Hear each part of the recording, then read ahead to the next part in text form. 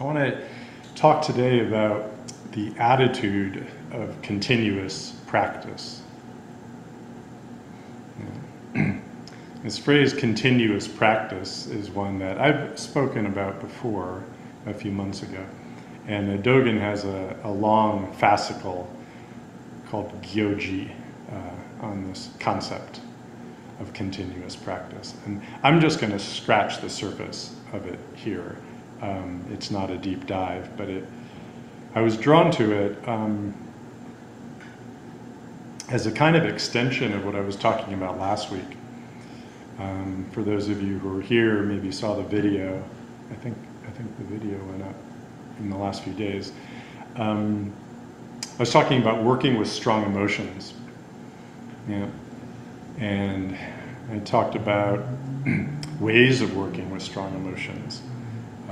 The way of mindfulness, and then the way of kind of shikantaza, and the way of koan. I kind of presented a couple of ways to work with it. Shikantaza being to really throw yourself into the feeling and really allow it to really feel it in its intensity, and then allow it to turn you instead of you turning it. That kind of approach. And then the koan approach was to kind of investigate the emotion in terms of exploring where the seed was of that feeling. And there's, particularly in this latter approach, there's almost like an invitation. You're almost like inviting the strong feeling in the same way with a koan. If we're working with the traditional koan, we're actually bringing the question up, right? Where there's an artifice, you could say, to the practice. Bring the question up, repeat it, internalize it, and then find what the intuitive mind, how the intuitive mind responds to that inquiry. Yeah. So in these ways, there's kind of something that we're working with. I mean, it's kind of how I phrased it, how to work with the strong emotions. And there was some things I kind of, in some ways, maybe overstated, or I got some really valuable feedback from some of you around, perhaps overstated some things, particularly when we got into the discussion of, well, what about trauma? Do you throw yourself into the deep pain that might get elicited in traumatic situations? And there were a few good questions and a few good sharings around that. And I shared, for example, that I'd been told by a trauma-informed counselor and practitioner that it's I think the words I used were that people who are deeply traumatized perhaps can't meditate, and those were the words that actually I was told, but those are that's too categorical. It's not that they can't meditate. Of course they can, but what I should have said was that to kind of put pressure on someone to stay still and to experience their feelings very deeply, to have any sort of pressure around doing that can be very unhealthy and even just extraordinarily challenging, even re-triggering for some people. So the thing what I want to talk about today kind of gets at the heart of this matter of working with the feelings in a different way. And what I want to talk about is the attitude of practice that kind of underlies what I was talking about in terms of working with those strong feelings. And that's this attitude of continuous practice.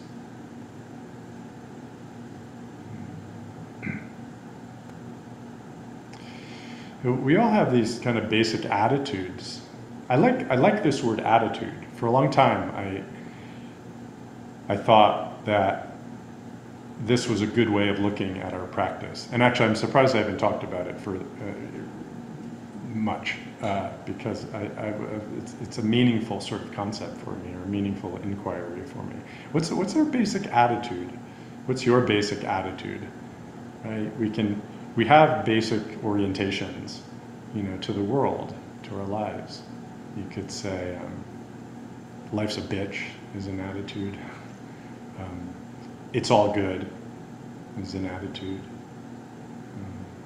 Optimism is an attitude. Pessimism is an attitude. Realism is an attitude. You know, every ism probably has an underlying sort of attitude orientation, even a value system that's inside of it, right? So, you know, I'll actually pause for a second and ask you to reflect on what is or what are some of your core attitudes towards life. Then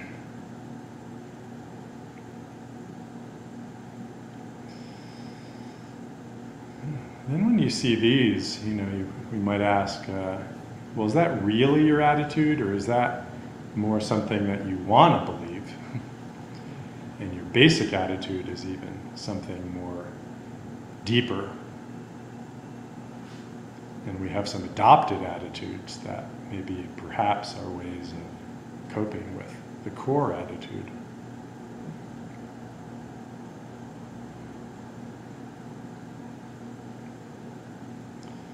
So our Buddhist understanding is that there actually is a foundational attitude which is based on pain and suffering.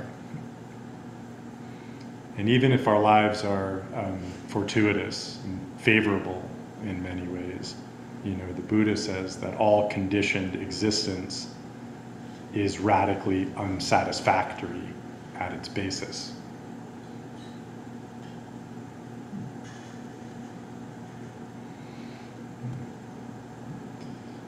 So we can look at ourselves and see if we, deep down, you know, have this experience of conditioned existence, unsatisfactoriness.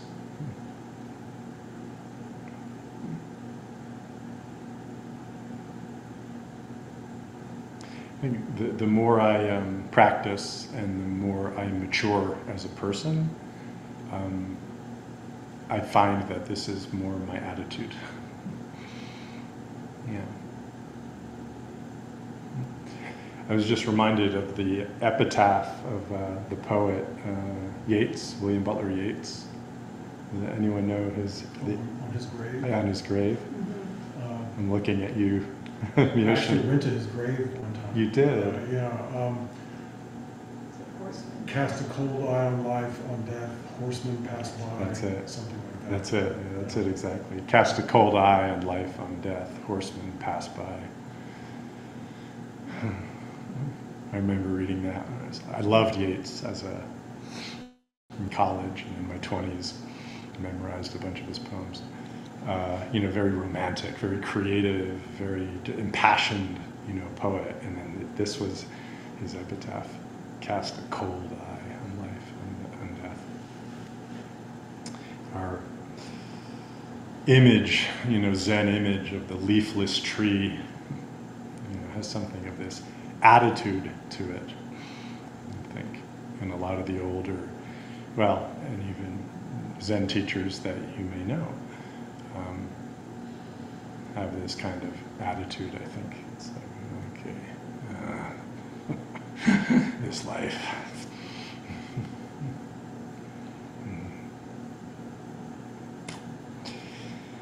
So if this is a foundational attitude that we are in touch with,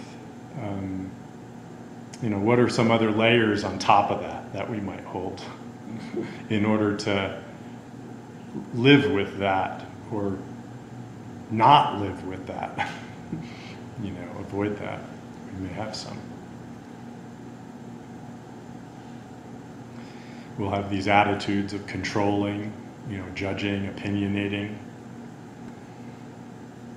evaluating. Our attitude is almost always has a great concern about what's in it for me. An attitude that's based on what's going to happen to me. What does this mean for me?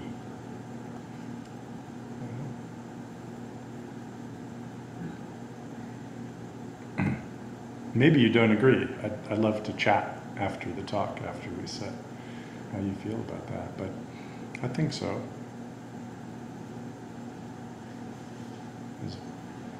Our core attitude is oftentimes very self-centered, right? So continuous practice, Gyoji, it's a shift in our basic attitude towards our life. Norman Fischer has this quote that I came across. It was just a few days ago. I was rereading the introduction to his book, The World Could Be Otherwise, about the Bodhisattva, the Paramitas. Yeah. And he says, Bodhisattvas don't mind much what happens to them. Their lives are larger than the plans they may have had for them. Their lives are larger than the plans that they may have had for their lives. Their lives are larger than their plans. I guess you could say that. Yeah. Bodhisattvas don't mind much what happens to them. How do you feel when you hear that? Is there a bit of a relief, like, oh, I'd like to feel that way? Not caring much, not minding much what happens to me?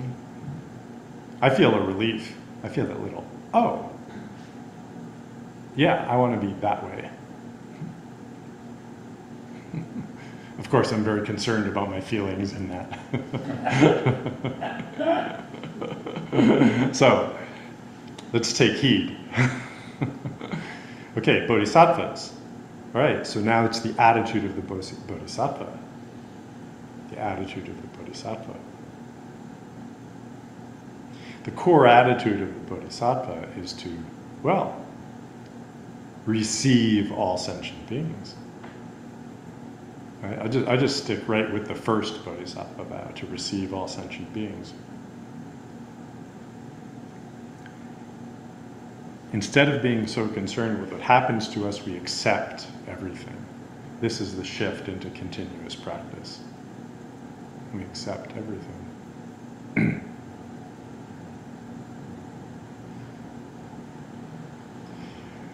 We have in our screensaver or avatar for our Eon Zen Zoom profile, the let go, let come, let be, which was my expression of practice, ways to practice with the three attachments, the three forms of attachment, the three poisons, right? Clinging, aversion, and ignorance. And these, I'm gonna shift a little bit in terms of, instead of calling them ways to practice with, I'm gonna say these are the attitudes of continuous practice. Yeah, let go. Yeah. Let go of what you're clinging to and which wants to go.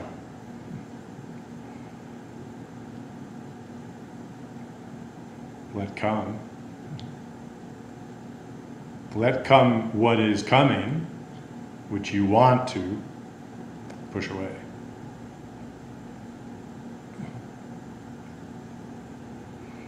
And then I'm going to say, let be seen. Let be seen. That which remains in darkness and wishes to be seen.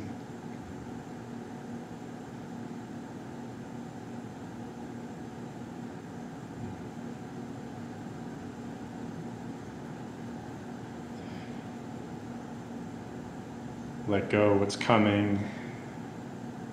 Let go of what wants to go. Let come what's coming. And let be seen what wants to be seen. Actually, how about accepting everything even before it comes, and letting go even before it's going?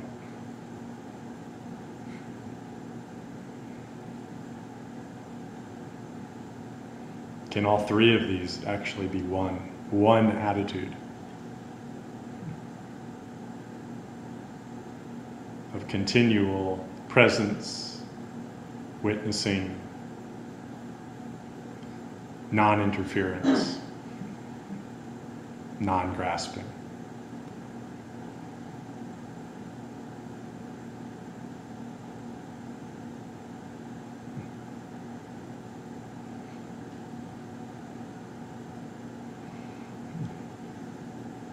So now it's not even, you could say, even a practice anymore. Right? There's no, oh, is this coming? Does it want to go? Okay, now I'll let go of it. Oh, what's coming? What's coming? Oh, okay, I'll let it come. You know, there's nothing like that. There's just radical presence. If you can have that attitude of radical presence, radical non-manipulation, radical non-interference in what is.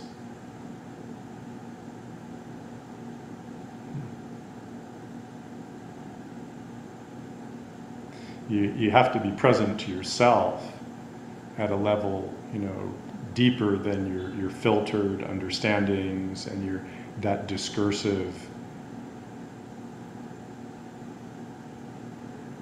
conversation, that's kind of structuring your awareness. You're present at a deeper level.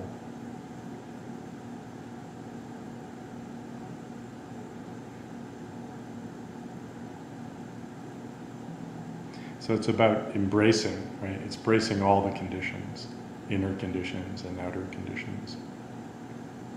Embracing them in a soft embrace. Fully encountering them.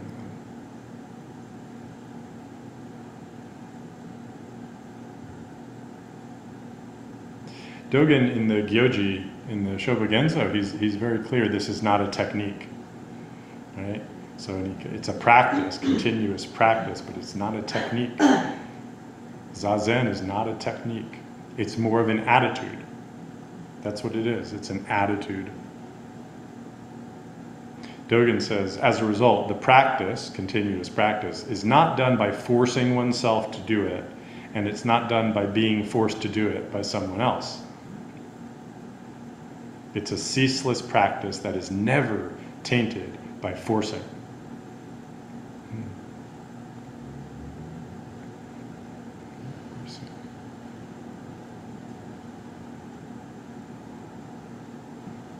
I just remembered my grandfather telling me we were building something. It might have been a model kit or something. He said, "Don't force it. Don't force it." I just remember that voice in my head. As a little kid, I was probably 6 or 8. He died when I was 10, actually. So there's a lot of forcing, I think, in 8-year-old boys.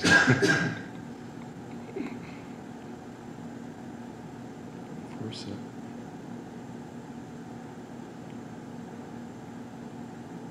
So Zazen is this attitude. Continuous practice is the attitude of Zazen. It's not a technique, it's not an exercise, it's not a religious observance. It expresses our human dignity and endurance, composure and patience. Full acceptance of whatever comes. It's not a discipline. It's not something external or imposed.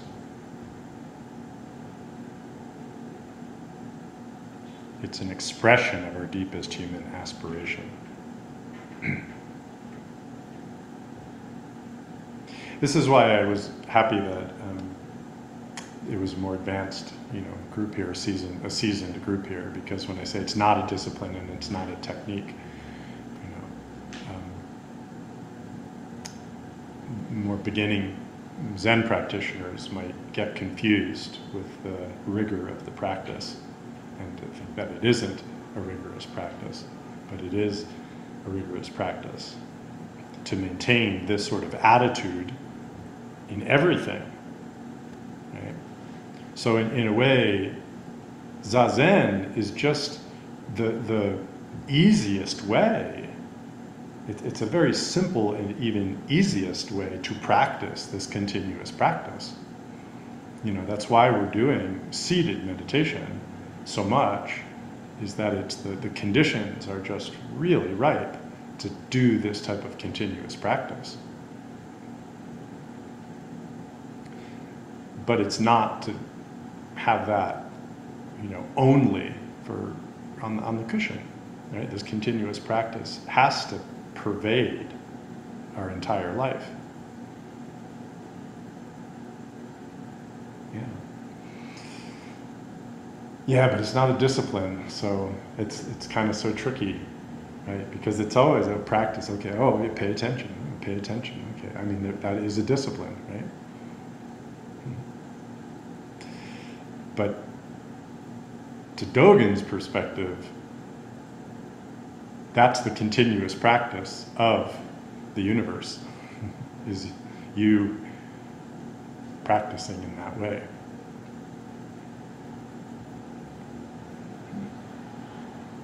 So when you see yourself as, it's not you that's doing the practice, it's doing the discipline. It's not you that's doing it. Then you awaken to this continuous practice as the essence of Zen.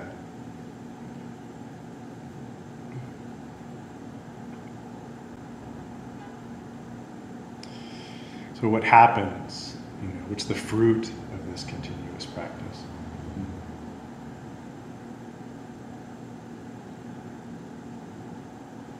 Well, there's a lot to say about this, but what is alive for me right now is that we enter into a living relationship with the universe.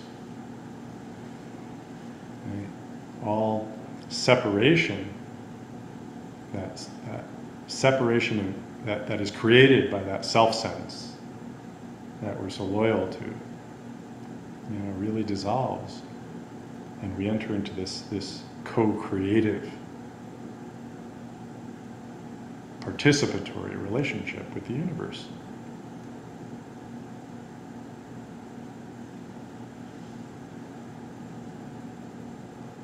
And when we hear the bird song, it's not the bird singing,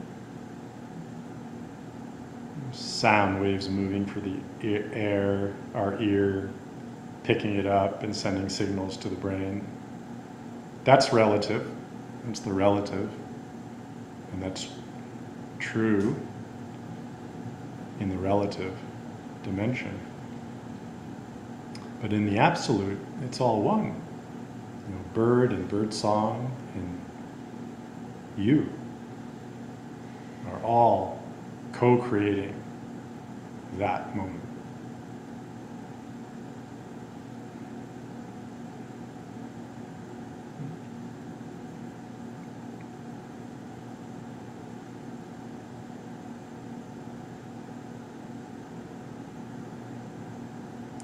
This acceptance is actually not even passive either, right?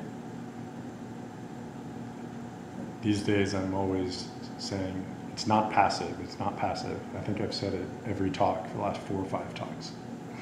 It's not passive. Right?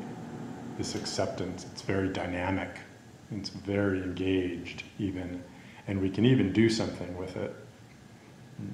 These are some of my favorite lines from Rilke, who many of you are also fans of. This is from the Duino Elegies. I don't know if I pronounced that right. Throw the emptiness out of your arms to add to the spaces we breathe. Maybe the birds will feel the expansion of air in more intimate flight.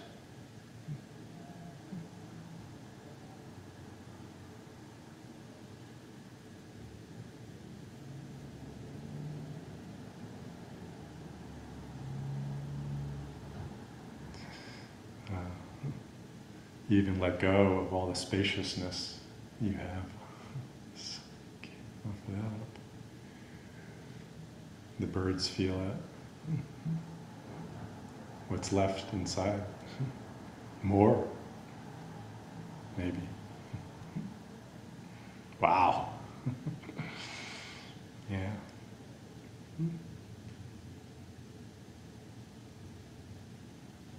Yeah, continuous practice. So this is a constant unfolding. Just a constant unfolding. Just to be one with this ever-present generation in life. Okay, I hope that was inspiring. We'll have to have a talk after we sit on your attitudes.